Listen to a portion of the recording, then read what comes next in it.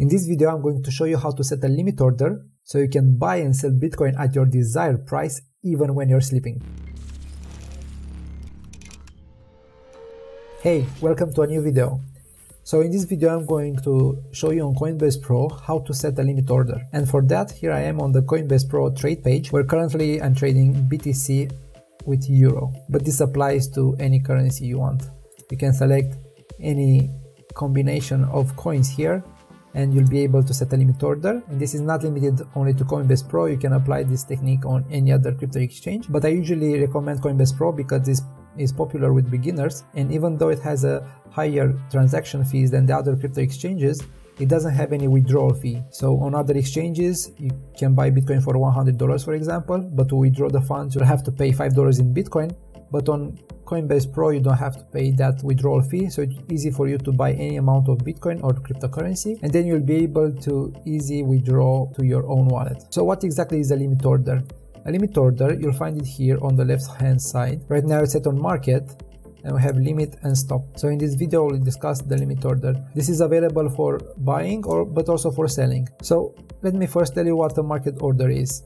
Whenever you say I want to buy 100 euro worth of Bitcoin, what will happen, you'll see here on the order book there are people that are selling Bitcoin at a price and people that are buying Bitcoin at a certain price. So if you are buying at market price, you'll fill in these sell orders. Let's say you want to buy 10 Bitcoin, that will mean it will fill in all these orders. So it will buy starting at 8,620 euros up to maybe 8,624 euros. So you'll pay for all these sell transactions here. The same when you're selling.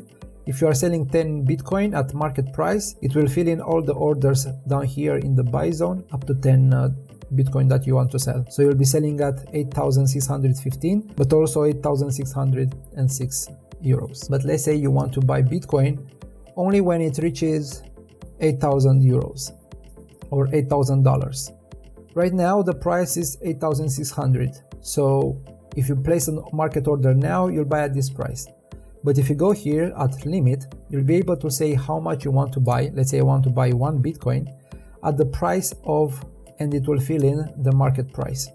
But instead of this, we can set this to 8,000, and here we see the fee and total amount you have to pay. And if I place a buy order, which I won't be able to do now because I don't have funds for this transaction, you'll buy the 1 Bitcoin at this price whenever the price goes down and reaches that level. The same for sell. If I want to sell 1 Bitcoin, it will fill in the market price, but let's say I want to sell 1 Bitcoin whenever it reaches 10,000.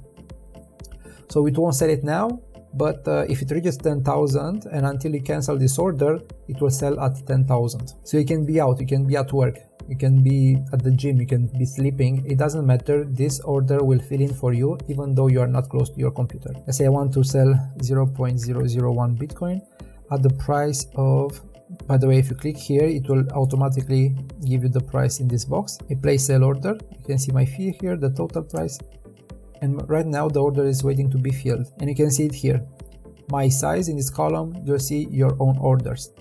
So as you can see, people are selling, are buying, and whenever the price reaches this price point, it will automatically fill my order as well. So if you have 10 Bitcoins to sell, it won't sell at any price as it does at the market price. It will only wait for the buyers that are willing to pay your price.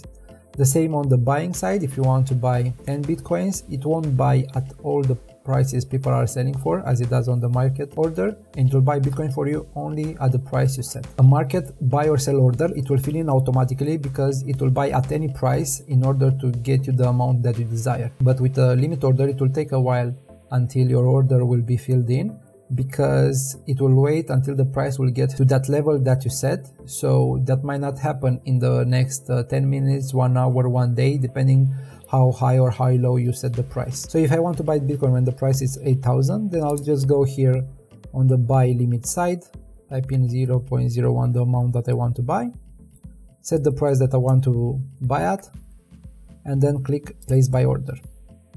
And the order will be placed here. I can see it. It's open, it's not been filled yet. When the transaction is complete, it will show here as filled. So you know that transaction has been completed. If the price of Bitcoin doesn't reach 8,000 anymore in the future, then I'll have to come back and cancel this order because otherwise the funds will be locked here. You won't be able to use your money or your Bitcoin while your order is open. So you'll have to cancel it by clicking this X button. And that's it. This is how you set a limit order. So in case you're waiting for a pullback for the price to go down a bit, then you'll set a limit order and you'll wait for the price to drop. Or you can decide that you want to sell your Bitcoin when it reaches 10,000, for example, and you'll set a limit order and just leave it there, wait for it to reach that target. I hope you enjoyed this video. I hope you find it helpful. If you did, like the video, leave a comment below. If you do so, you'll have the chance to win $10 worth of Bitcoin. So if you'd like to earn free Bitcoin, like the video, leave a comment below, and I'll see you in the next video.